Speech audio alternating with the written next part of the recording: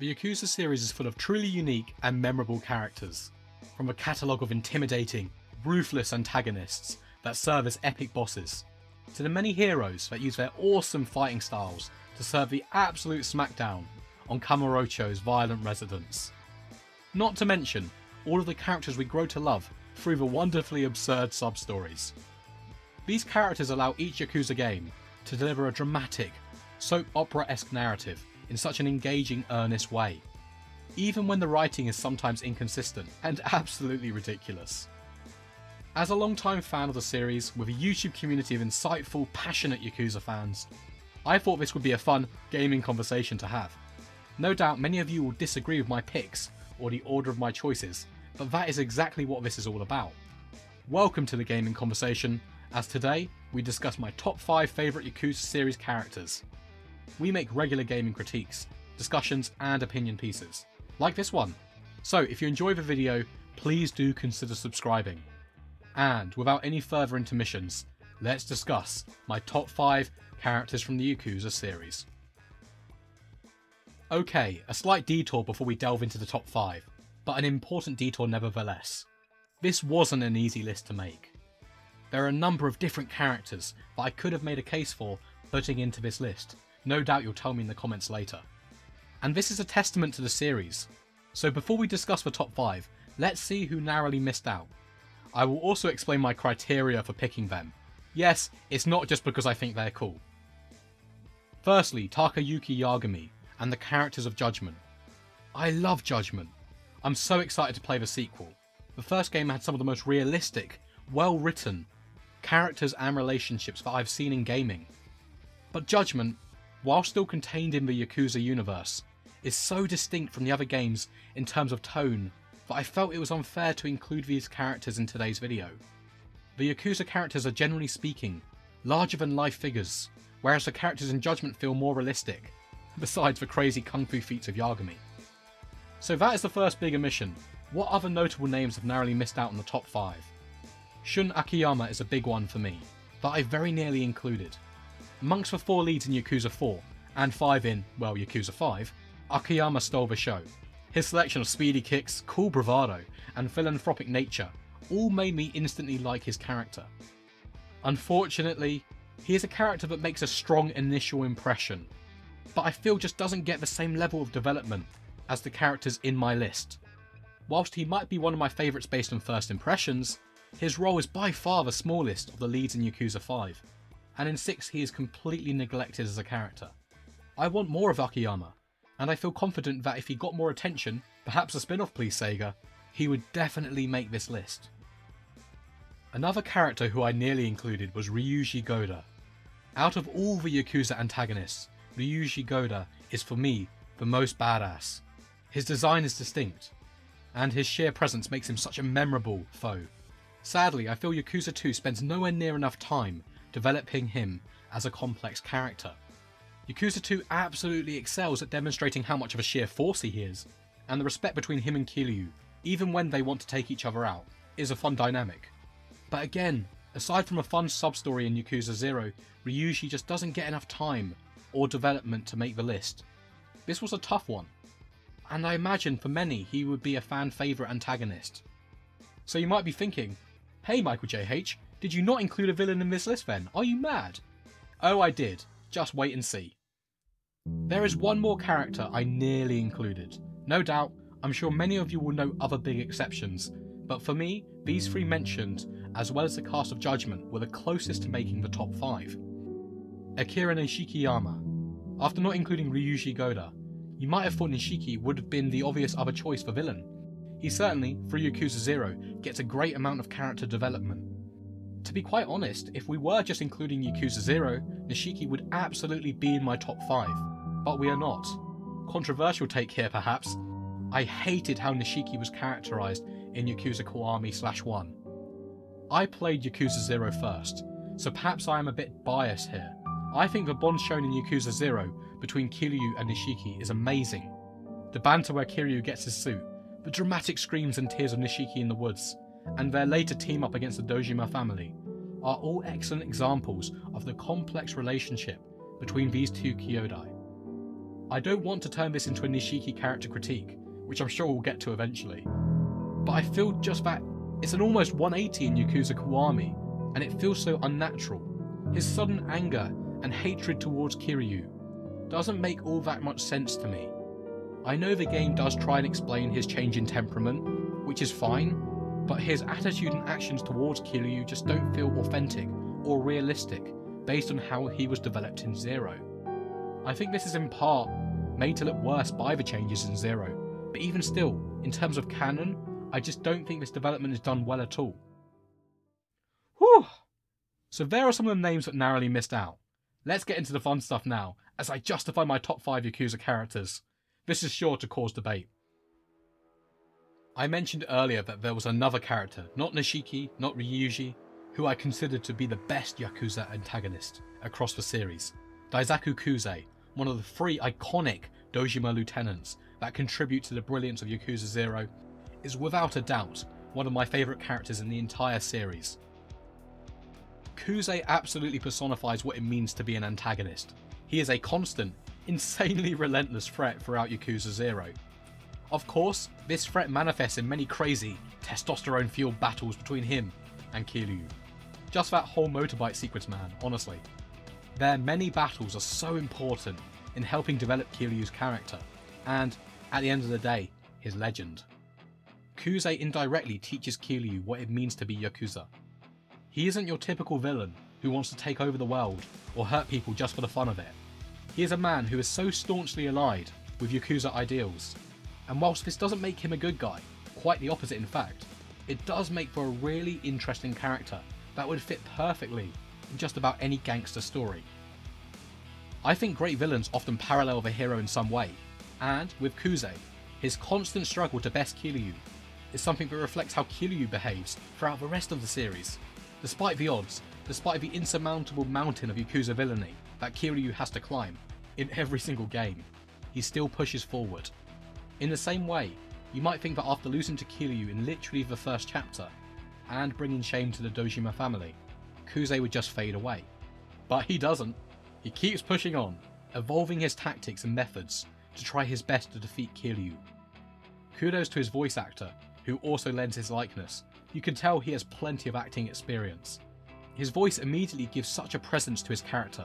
Add in the superb writing in Zero that trumps the rest of the series, and all of this contributes to creating such an iconic antagonist. Coming in at number 4, Pipe Bomb. This is probably the major surprise selection, no doubt going to cause some interesting discussions in the comments. Karou Sayama, introduced in Yakuza 2, or in Kiwami 2, and quickly shoved away in Yakuza 3, a damn travesty that, is in my top 5 Yakuza characters. No, not Haruka.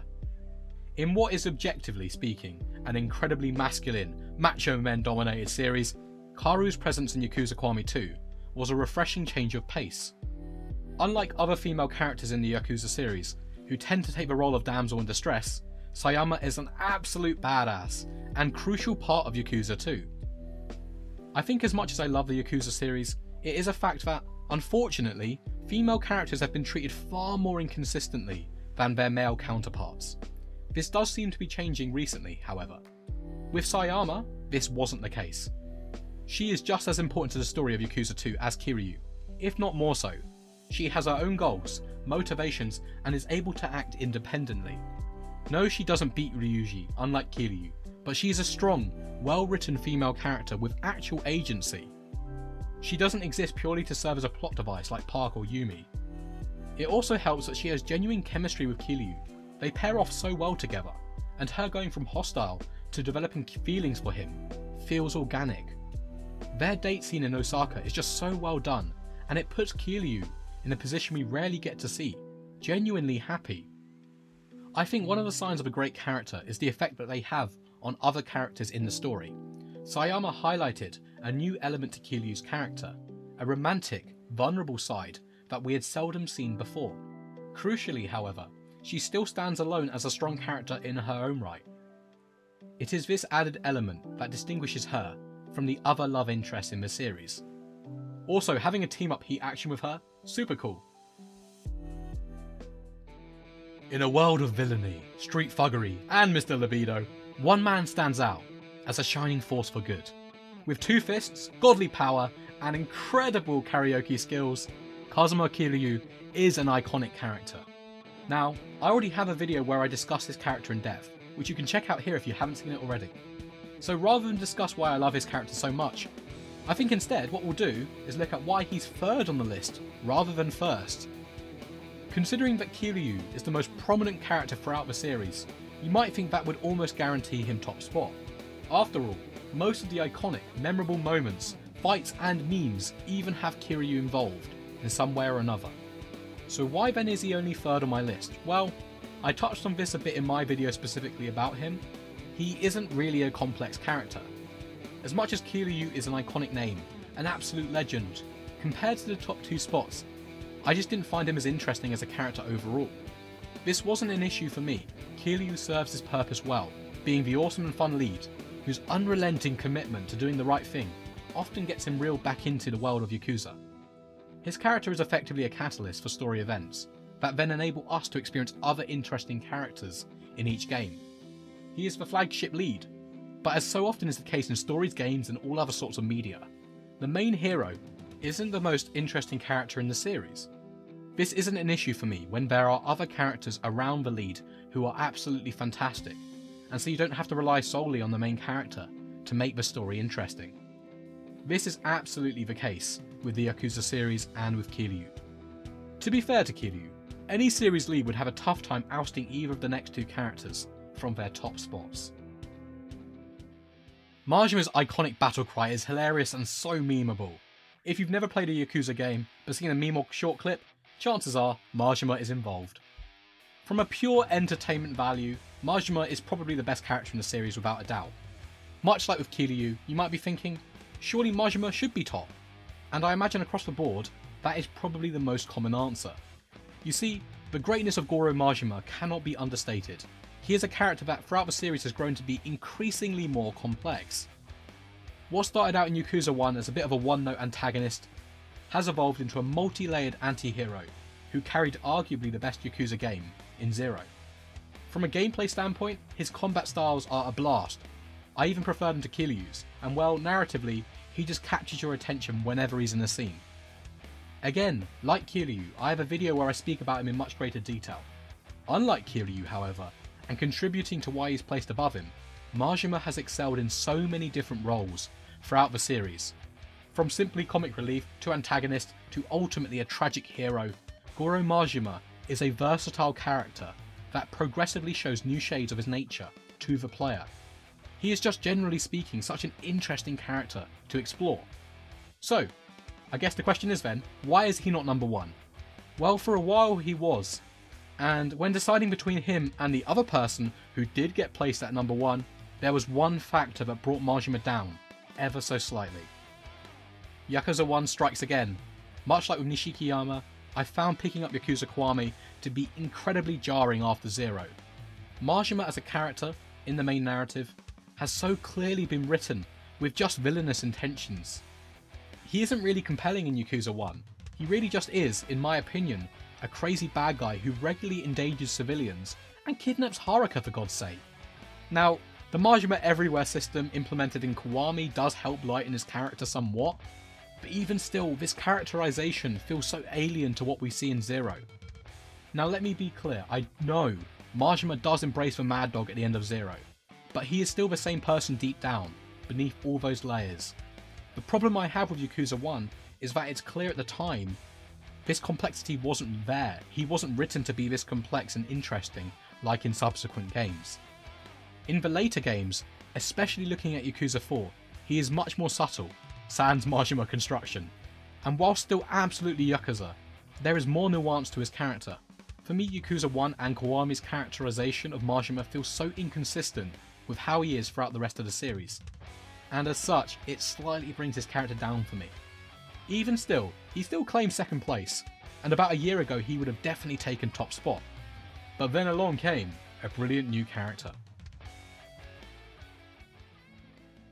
Replacing Kazuma Kiryu was never going to be an easy feat. Being the main star in 6 mainline games and a number of spin-offs, Kiryu is Yakuza.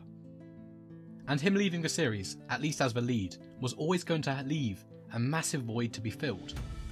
Well, Yakuza Like a Dragon introduced a new man to carry on the legacy of a great hero. Ichiban Kasuga is my favourite Yakuza character. Ichiban Kasuga might just be my favourite JRPG protagonist of all time. If you didn't get it already, Ichiban Kasuga, he's freaking awesome! And he's only had one game. I'm truly grateful for the void that the writers had to fill in the absence of Kiryu.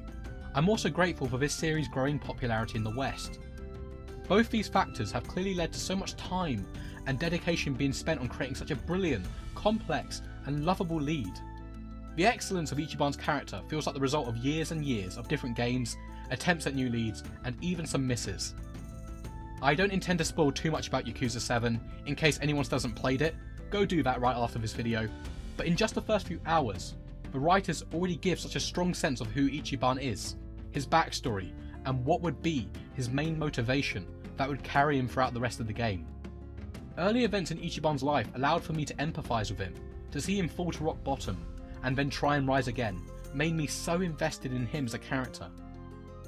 As a personality, Ichiban feels like a combination of some of the best traits of Kiryu and Majima. He has a heart of gold and is always looking out for others, but he also has this edge to his character, this wild side that distinguishes him from your average JRPG hero. Ichiban's infectious enthusiasm and positive outlook on life makes him so damn likeable, and his obsession with Dragon Quest and being a hero, whilst potentially corny, instead feels inspiring because of the excellent voice acting by the same actor who voices Nishiki. In just one game, you get to see so many different elements to his character, in a game that has such a brilliant supporting cast of party members alongside him. Ichiban doesn't fade into the background. He stands alongside a strong cast as the best lead in the series to date. And when I say that, there is no hesitation or doubt that, in my opinion, Ichiban Kasuga is about as close as you can get to the perfect Yakuza protagonist. He is the kind of character that's going to help bring new fans into the series. And as I said before, this is just after one game. Man, I cannot wait to go on another adventure with Ichiban and the gang. Well, there it is everyone, that was my top 5 Yakuza character tier list. I'd love to know what everyone thinks in the comments. What do you agree with? Who can't you believe I left out? What would be your ranking and why? I reply to just about every comment I can, so let's continue the conversation down below. Once again, thank you all for tuning into the gaming conversation. If you enjoyed, a thumbs up, subscription and all that would be really appreciated. I've been Michael JH, and man, the Yakuza series really has some great characters. Peace.